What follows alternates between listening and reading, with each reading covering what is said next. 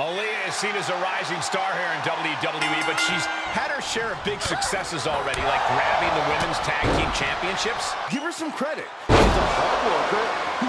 Well said, and she looks ready to silence any remaining doubters.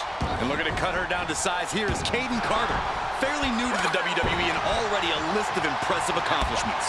Yeah, Corey, I think the main drive behind Kayden, she's not satisfied by participating. She has that need to succeed. She's looking at it early. Easily kicks out of that one. Clearly a bit too soon for a cover. Just look at Carter gain the momentum in this one. Everything's in Carter's favor now. We don't usually see Kayden Carter in singles action, Corey.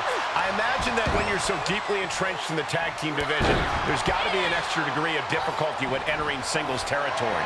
Yeah, there is, Cole, but Carter does from the top. And she doesn't connect. Aliyah quickly able to evade the clothesline, looking for a pinning combination. Shoulders are down. Powering out at one.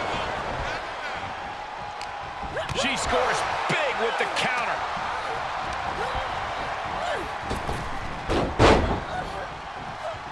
Drop toe hold. face first.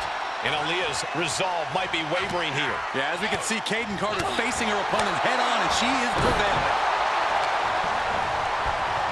Getting set up for something in the corner. Pump kick in the corner.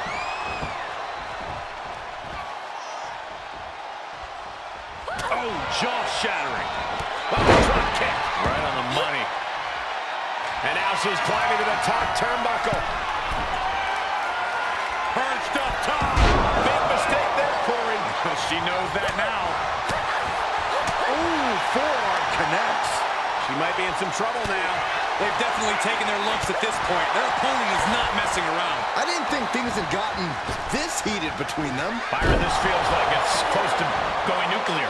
Tick, tick, boom. Perched up top. Diving leg drop. Jumping DDT. Absolutely planted. Cover. It's over. Aliyah's. Oh, the champion. Oh, no, with the title right across the face. That was completely uncalled for. Or was it?